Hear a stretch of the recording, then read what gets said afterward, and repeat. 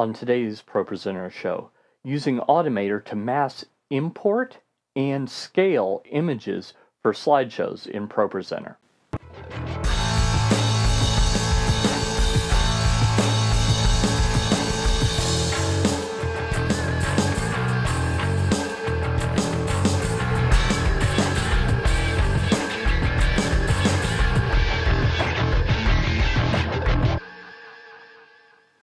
Hi, and welcome again to the ProPresenter show. This is the show where I help you with Renewed Vision's wonderful presentation software, ProPresenter.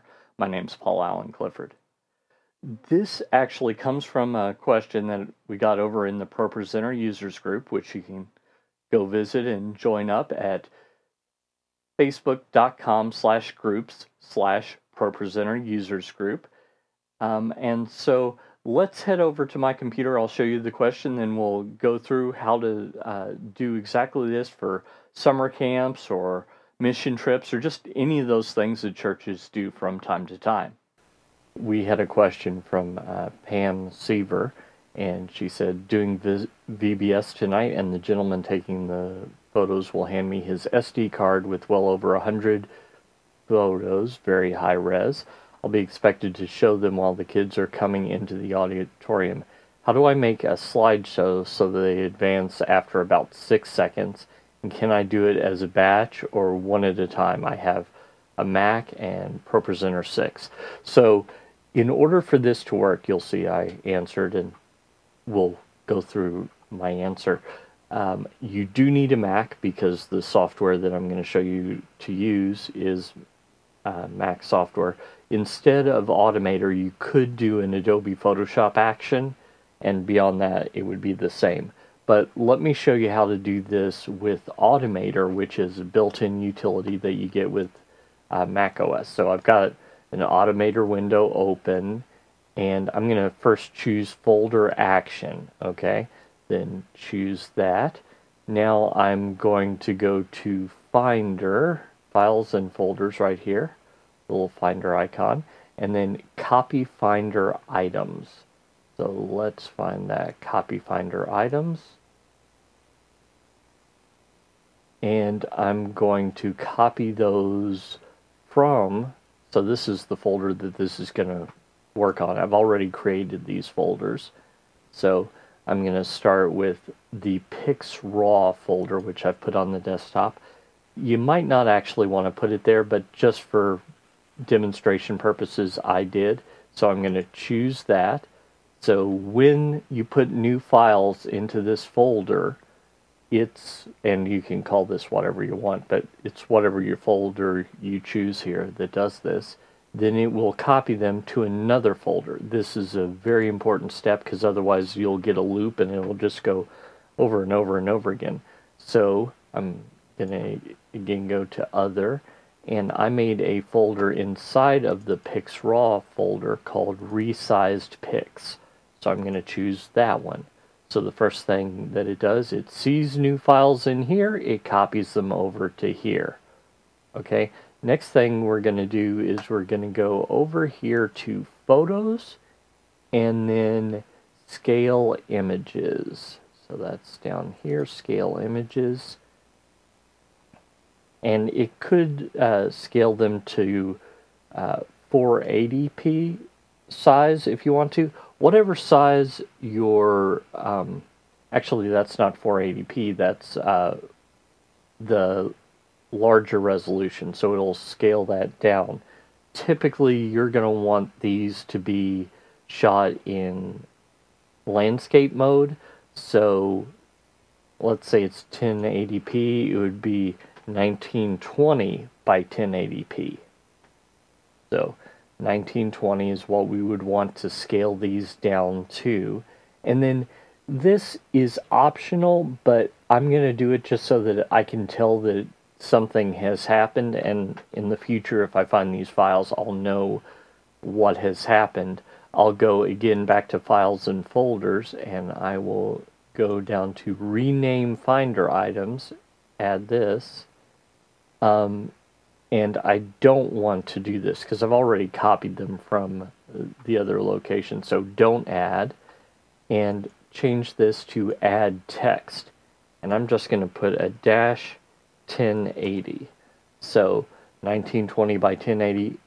Technically these are going to be a little larger than that because the aspect ratio isn't exactly right, but I'm going to add the dash 1080 after the name. I could do dash VBS if I wanted to, etc. Okay, now I save this, give it a name. I've already gone ahead and done this, and so I'm going to minimize this and show you the one that I have done already. Here, let me get this over here. So this is the one I've done already, and I saved it as a folder action, so we'll see what happens. So this is all saved and ready to go.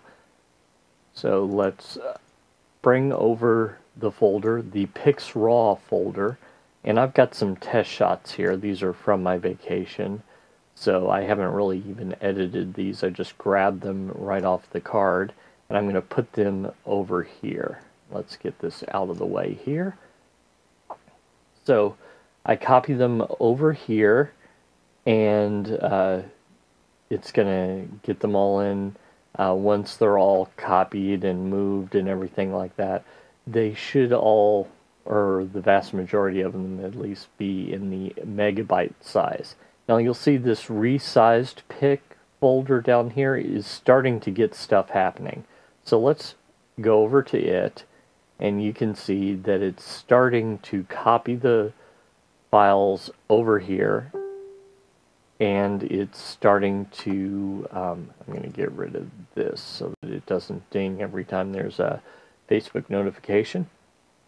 So it's going to copy them over, it's going to resize them, and then it's going to add the dash 1080 onto the end. So I'm going to speed this up just so that you can see what's going on with that once it does it.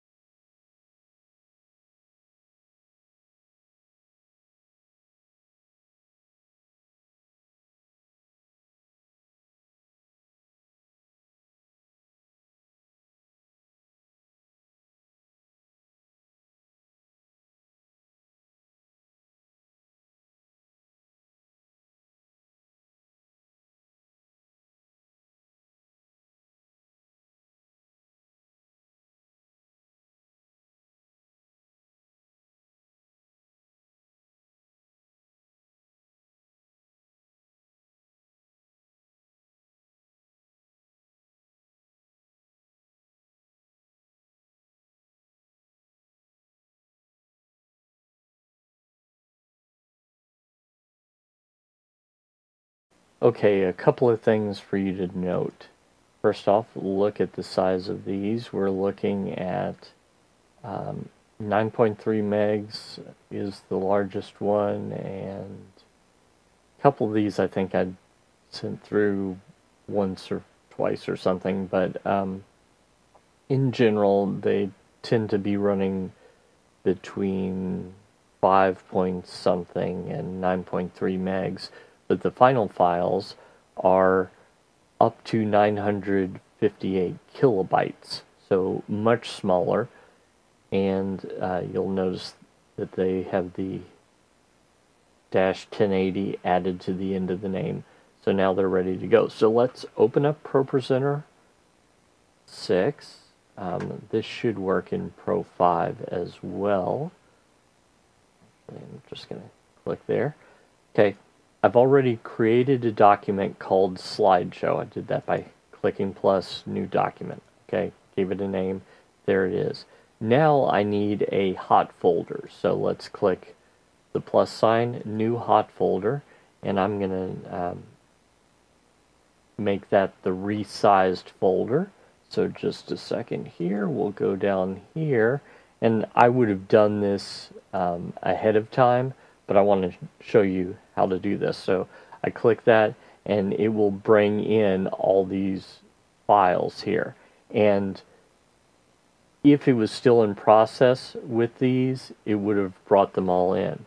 So the next thing I'm going to do is I'm going to click on one of these bad boys, click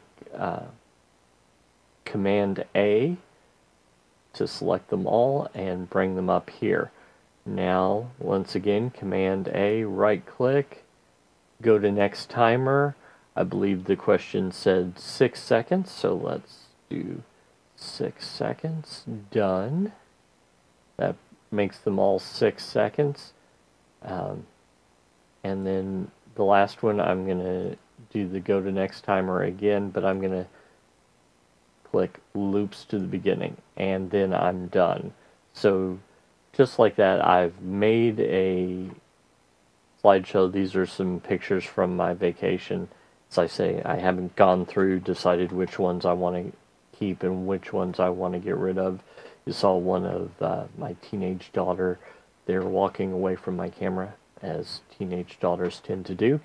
And so now I've just really quickly made this slideshow, and with it being, as I'm recording this, the beginning of June, time for vacation Bible school, time for camps, etc., this might be something that you really want to use. Now, you might be wondering why I went through the extra trouble of resizing the images.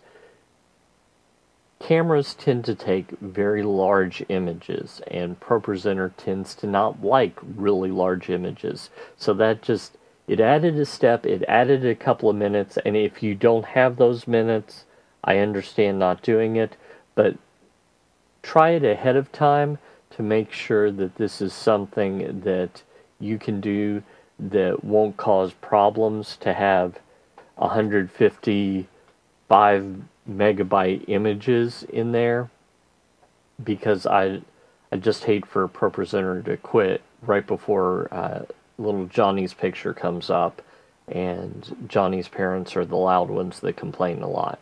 So this should solve that problem, and this is a way to get around that by using just a couple of features built into the Mac and ProPresenter to make it work.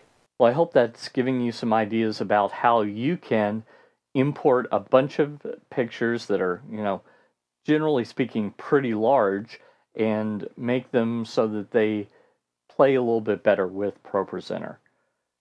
If you like this content, then maybe you'd like some of my free ProPresenter mini courses, which you can get to by going to TDM, short for Trinity Digital Media.fyi, for your information, /Pro6 Mini.